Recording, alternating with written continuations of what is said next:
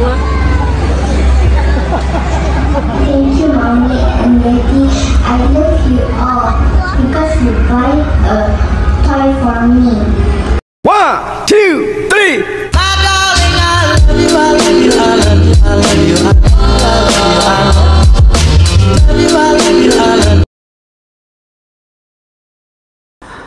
Kak Wah. Kak Wah nak pergi mana? Pergi konsert. Oh, pergi konsert. Apa pun nak konsert. Apa pun nak konsert? Ya. Iya. Okey, sekarang Kak Wah make up ya. Okay. Okey. Nya Kak Wah. Ada Kak Wah apa? Nantinya Kak Wah apa? Kak Wah nak pergi mana ni, konsert ke? Oh ya. Apa pakai baju? Yelah. Wah apa kan nak ikut konsert Kak Wah. Apa Okey Kak Wah. Hallo Assalamu'alaikum. Jumpa lagi dengan Sis Rika. Dan ada Arafat, juga Kak Ajwa. Kak Ajwa. Ada saya. Ada Kak Ica. Hari ni ya, pakai jam ya. Hari ni adalah konsert Kak Ajwa. Kak Ajwa Graduation hari ni, guys. So, sekarang kita nak menghadiri konsert Kak Ajwa. Jom kita melihat Kak Ajwa dancing hari ni. Jom kita pergi. Jom Kak Ica. Okey guys, ikuti keseruan kami ya. Jom. Ajwa nak konsert. Ya, Ajwa nak konsert guys. Tutup pintu cepat. okey. Wah, tengok dress Wah pusing-pusing jap. Okey, 1, 2 pusing. Goyang-goyang.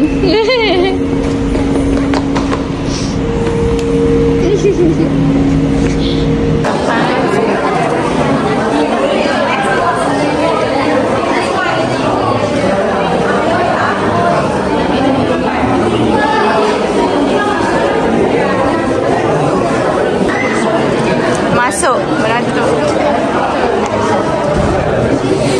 Ajwa. Sat pukul 1 dia bagi masuk. Pukul 1 lama lagi. Tak ada lama lagi. Oh, lagi seminit dah. Lagi seminit. Tu dah. Tu.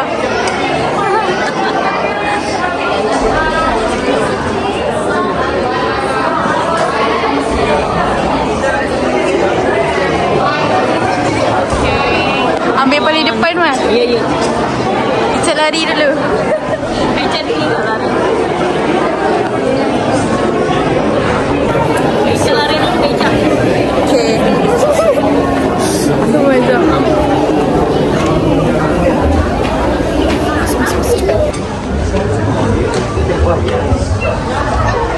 Nak tengok wayang.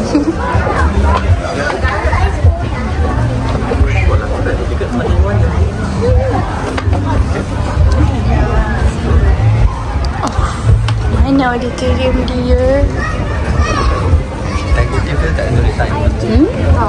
Ni dia punya ni. Wow. Besar no. Boleh sini tak? Boleh.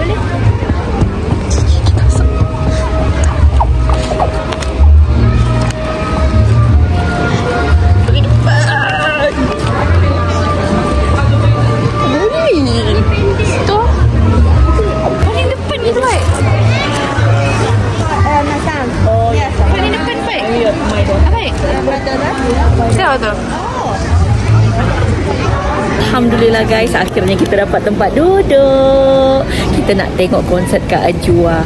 Dia start 1:30 guys. So sekarang kita tengok ni kita betul-betul di depan nombor 3 guys. So tengok Kak Ajwa dancing sangat jelas nanti Ni sis tu kan tunjukkan. Ada Kak Ica.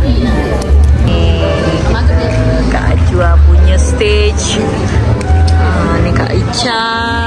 Dan ada Arafat juga. Stage-nya. Kita akan tunggu 1:30 dia akan start acaranya. Aku dah tak sabar, Mami. Buat dancing? Ya. Oh, apa dah tak sabar buat dancing Okey, nanti kita tengok Ajwa dancing acara akan dimulai. Sis excited sangat tengok Ajwa nak konsert hari ni. Dia pun semangat sangat nak konsert. Kak Wah semangat nak konsert ya dek? Pagi Kak Wah dah mandi Kak Ija. Pagi-pagi Kak Wah excited dia nak dah mandi pagi-pagi. Tahun depan dapat pula konsert Ya. Dapat konsert pula tahun depan. Sekarang Kak Wah dulu ya.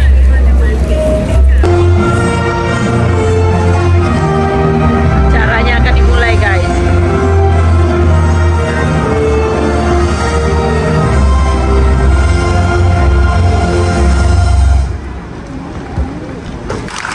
Good afternoon, parents and guests, and welcome to Cuties 2024 concert and graduation for being here today. Give yourself a big round of applause. It's lovely to see so many parents, guests, and I think relatives as well, right? Here today to celebrate the children's graduation and concert day. That's right, and we are truly honored and proud on this stage to share this very special and meaningful day to all of you. So let me introduce myself. My name is, children will call me Coach Yuri. And my name is Coach Danny, and we are coaches from Kids Kenny. And today we'll be your MCs for this graduation ceremony and concert. So let me see. How can I see where are my 6-year-old parents? 6-year-old parents, raise your hand. 6-year-old parents. All the children are happy cheer. Very good. Very good. Yeah.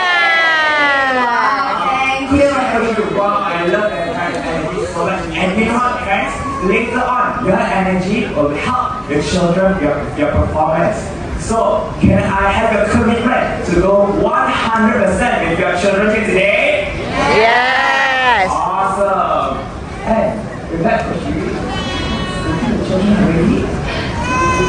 I think they are super ready on behind the stage already. To this Kota Damansara to enter the stage.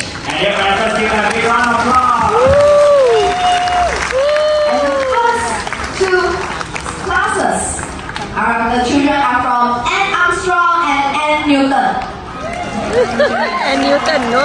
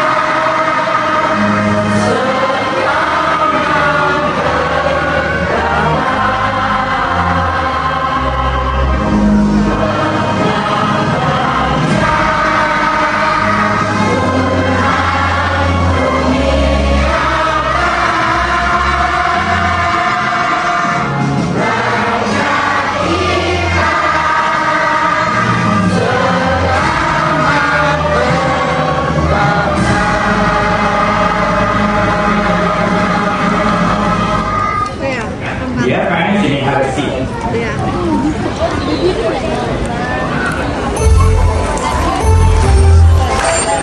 Parents, you can have the law.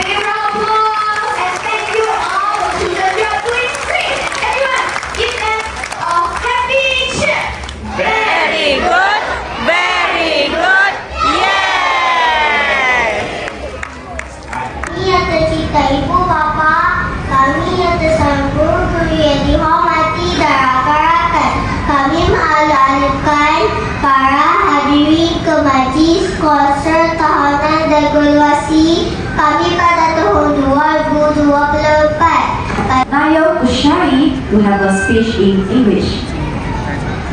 Good afternoon to our lovely principal, our beloved parents, dear teachers and friends.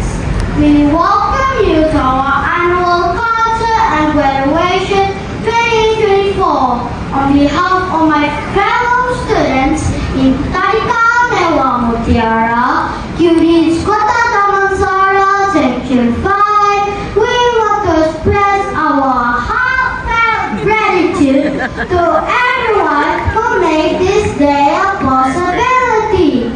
To our teachers for their patience and perseverance in educating us, our parents to the bottom of our hearts. Wishing you all a pleasant day.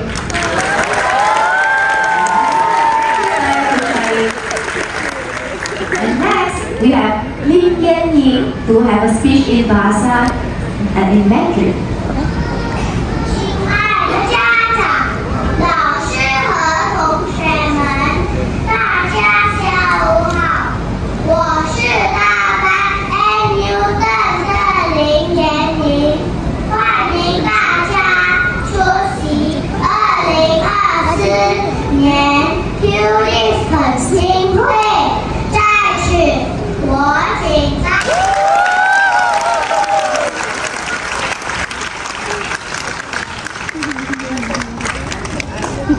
Dear parents, let's give the speakers a happy cheer. Very good, very good. Yay! Thank you so much, our speakers, for the lovely speeches.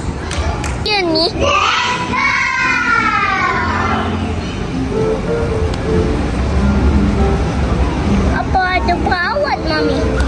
Ya. Ni dek.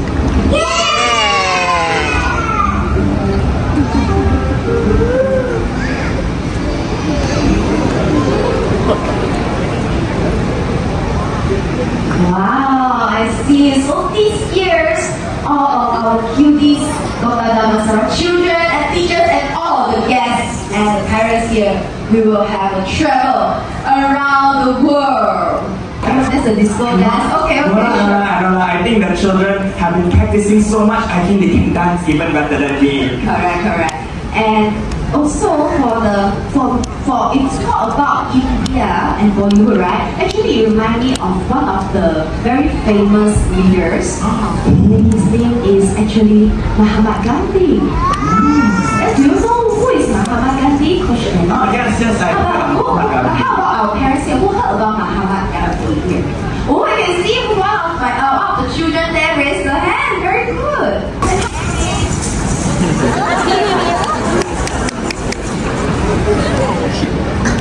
Kenapa biar tak tu? Hello. Hello.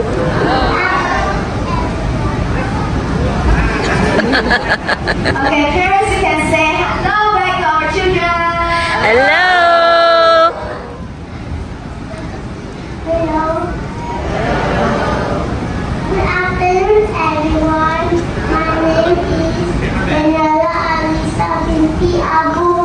Eva. I am 5 years old for 10 hours. Today, Susah harapan Kak. to perform a Bollywood dance. 5 years old.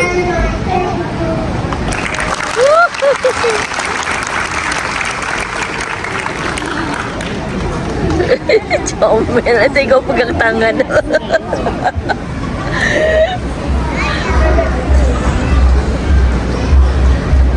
Mama, wait. Iya. Dia lampu disco. Tengok tu. Very cute.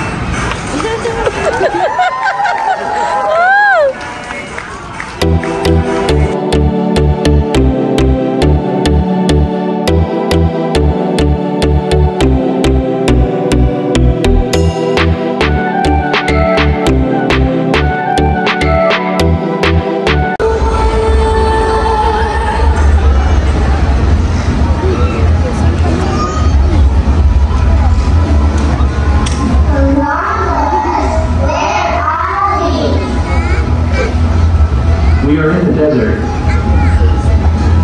We've got top tips here for our next performance. The next destination is in the desert. But Coach Yuri, the desert is in a country, Coach Yuri. I'm not so sure, but I just feel hot. Is this Cinderella, children or parents? Aladdin lah, Aladdin. No. Please. Princess Jasmine. What's that? Who's that? Princess Jasmine. Princess Jasmine. Aladdin. And Aladdin. That's right. And parents and children, do you know where the story of Aladdin came from? Does anyone here know? Well, the story of Aladdin came from a collection of short stories in this book called the Arabian Nights. And in the Arabian Nights, it only doesn't take place in Arabia, but it stretches across the Middle East. And in one country in the Middle East where there is so much of mysteries, so much of historical discoveries, and this place is very, very famous for some buildings. It looks like triangle, I remember. I think there's a triangle, and I think something that looks like a cat. A cat? Yeah. Children or parents, do you know what we're talking about? It's pyramid? Pyramid. Oh. There are pyramids. And how about what is the cat? You know what's the cat called? Kyle. The Sphinx. That's right. And Sphinx. I think our performers are ready. And I feel like just like how it's like since it's a very mysterious place, right? It's actually just like how the children first came to the kindergarten. Everything. For your performance 1001 Arabian Nights, and with that, let's give them a warm round of applause.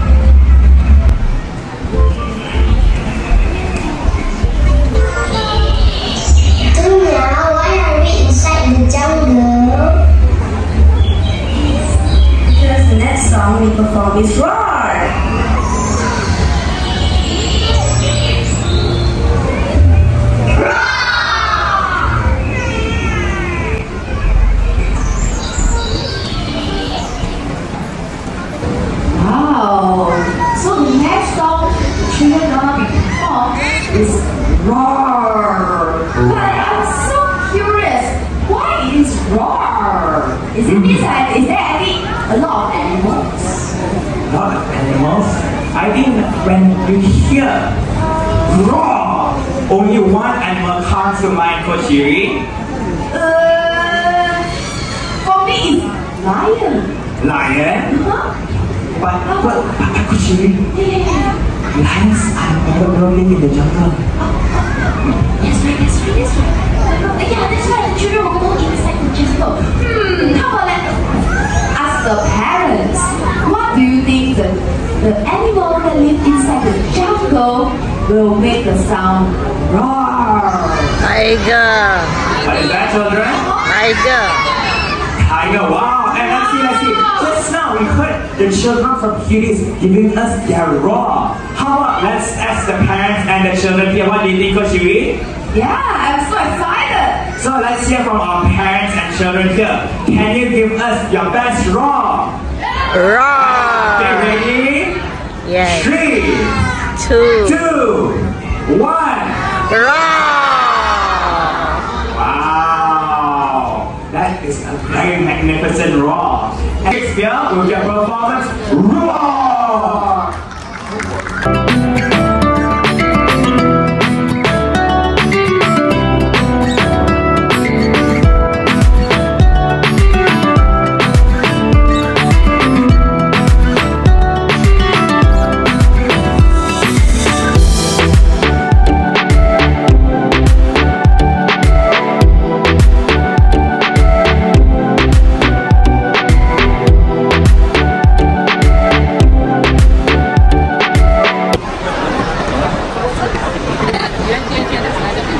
China. Tadi wah. Tak, tadi wah gambar dia dah keluar kat sini. Ya. I heard someone calling my name. Gambar macam ni tadi wah dah keluar. We are here for our next performance. Alright, follow me.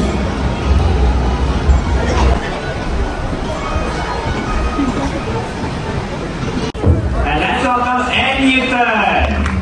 You know the song together with all the children, okay?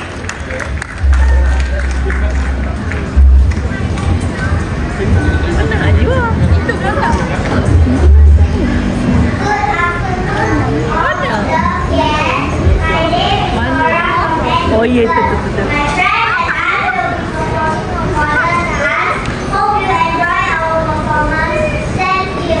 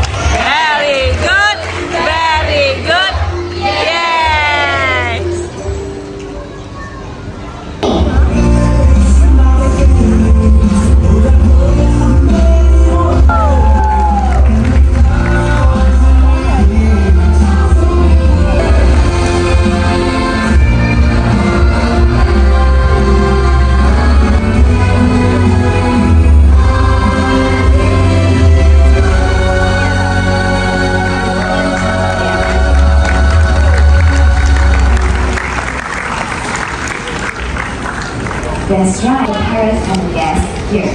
Let's find out. How?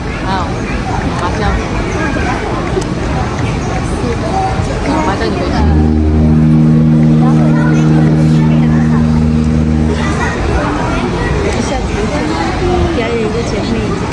We will go to Korea to learn about the importance of COVID and Edison.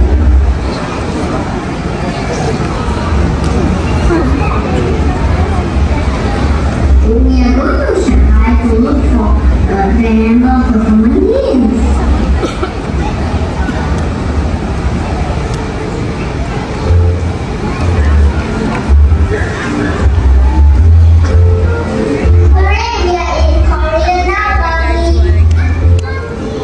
What are some famous songs in Korea? K-pop, obviously. Then we might consider using it as our Beethoven and Edison class dance.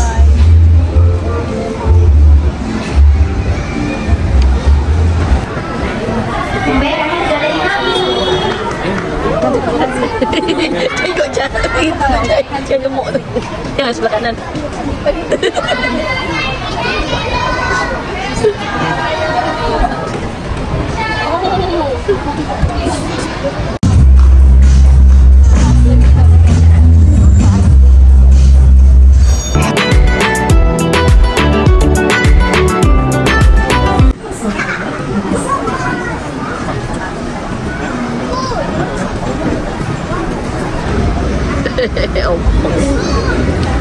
This is Shanghai. Maybe we can find some information we are looking for. Let's walk around and find the information for Bernabel dance. Dua satu je Kak masuk Kak. Dua. Wah. I saw a lot of people dancing in the square. Maybe we can use that as a reference. Number 2 is my It will be a good idea. number 2. Yes. I have to pick some reference for their performance. Right, I saw some of the people at the square, they are standing like this. Ma, tadi itu jam bawah. Can feel the energy and power inside this. I wonder what they were doing for Shiri. I also not really sure. Yeah, I think we can foresee that the children will dance. Sometimes they might dance with some soft movement. Sometimes they might show their power movement in their dance. That's right, because in China there's a lot of traditional forms of martial arts like Kung Fu, Tai Chi, Shaolin. So I'm very curious about what kind of performance this group of children will show us next. So without further ado, let's invite our children from Bernabel For their performance. Beloved guests, my name is Dividio. I am 5 years old from Bernabel. Today, my friends and I will be performing a Bernabel fun dance. Hope you enjoy our performance. Thank you.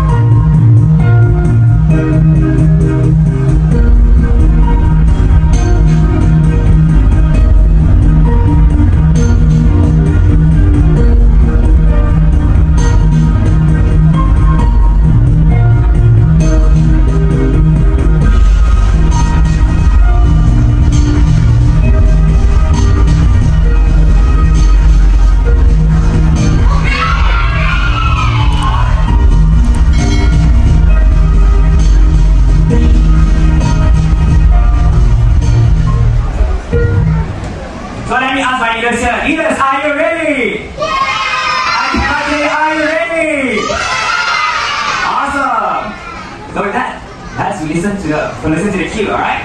And remember, children, smile.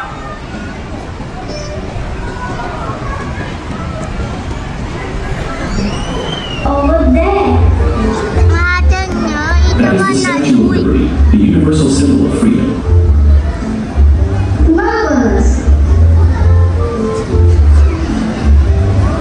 By the way, America has a lot of great songs. Oh, Carol is one of them.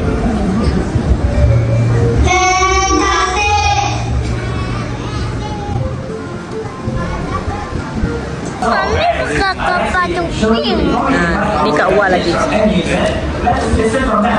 What are their ambitions and their dreams?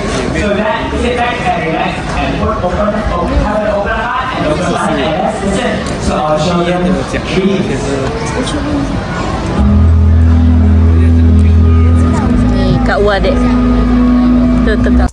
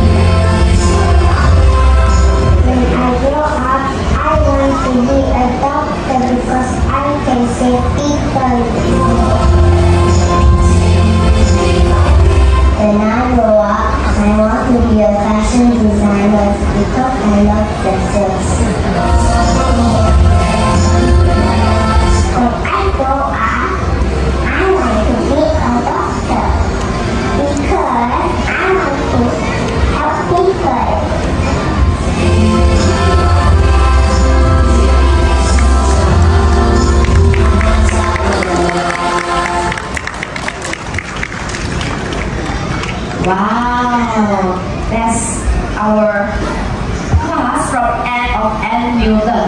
And now it will be our graduation ceremony for our class of our graduates from N Newton. Ni N Newton. Wah N Newton.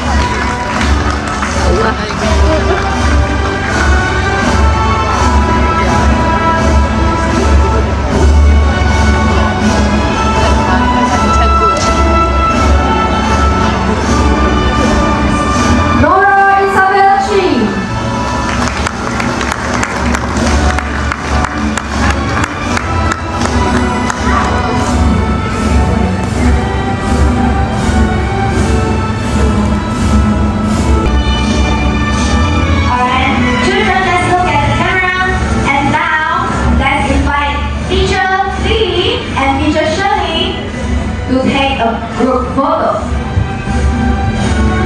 And all graduates, look at the camera now.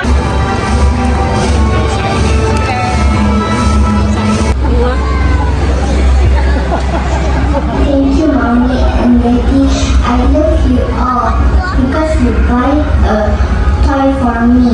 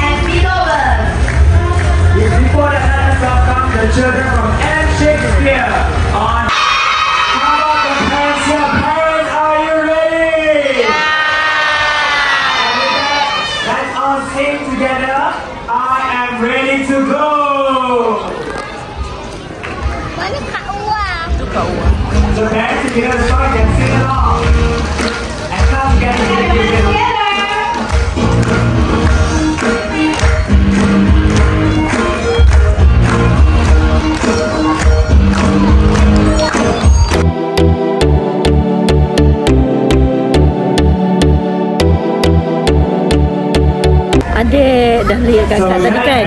Ya, hebat kakak. Kakak adik. Ya. Okey sahabat sih, sampai di sini dulu video daripada sih. Sampai jumpa di next vlog. See you next vlog. Terima kasih sudah menonton video sih dari awal sampai ke akhir. Sampai jumpa di next vlog. Bye bye. Bye bye dek. Bye.